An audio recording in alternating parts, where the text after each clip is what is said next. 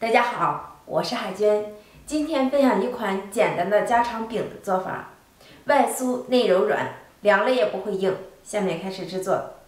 首先，盆中倒入普通面粉400克，放2克的盐，增加面粉的筋性。用50-60度的温水和面，边倒边搅拌。400克的面粉加入300克的温水。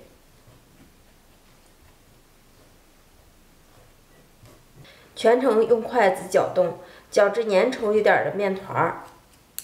我们先不要着急给它揉，先醒至10分钟。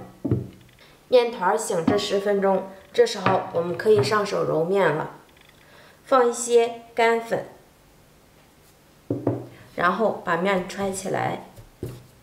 经过醒制的面团已经变得不那么粘手了，看一下，很快面就能揉成团儿。揉成一个柔软的面团，继续醒面30分钟。接下来我们来制作一个油酥，20克的普通面粉，加入40克的油，搅拌均匀，调成这样稀一点的油酥备用。案板撒干粉，取出醒好的面团。看看这个面团醒制的特别软，这个面团千万不要揉了，搓揉会使面起筋，做出来饼就不够柔软。直接搓成长条状，分成4等份儿。做好的面剂子直接按压扁，擀成长方形的薄片状。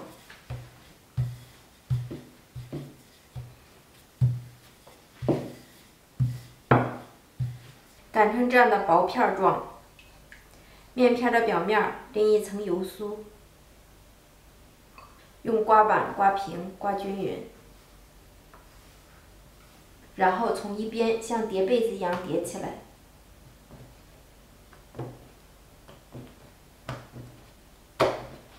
拽住两边，轻轻拉长。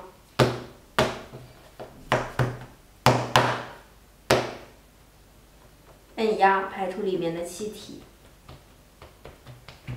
从一边卷起来，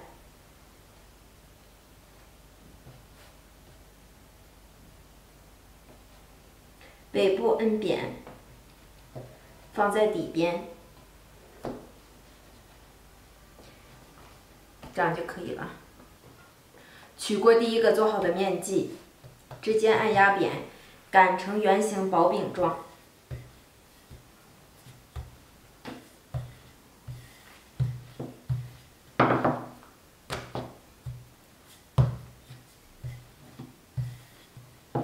饼的厚度跟大小要根据自己家的锅来决定。平底锅预热刷油，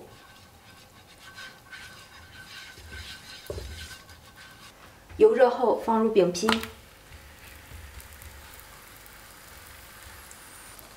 烙至饼坯的表面变色，刷一层薄油，然后翻面。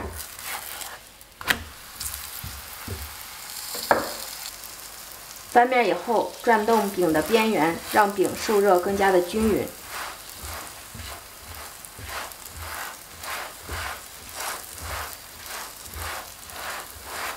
烙至饼的表面微微鼓起，再次翻面。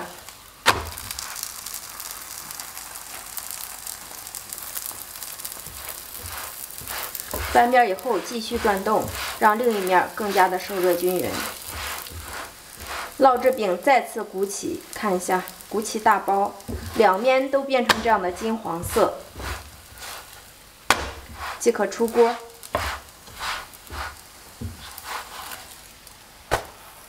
家常饼就全部出锅了，看这个颜色，想不想吃？有没有食欲？要多软有多软，看看这柔软的程度。撕开看一下里面。层层叠叠，看一下，层次既丰富又柔软。想要烙好这个家常饼，海娟总结了3点。第一个从面粉说起，面粉不需要高筋粉、饺子粉、低筋粉，通通不需要，只需要标准粉，最普通的中筋面粉。一般我们买面上面写的标准粉或者富强粉。第二点，和面特别的重要，一定要软。新手100克面粉，我们可以添加65克的水。老手呢，经常做饼的人可以添加75克的水。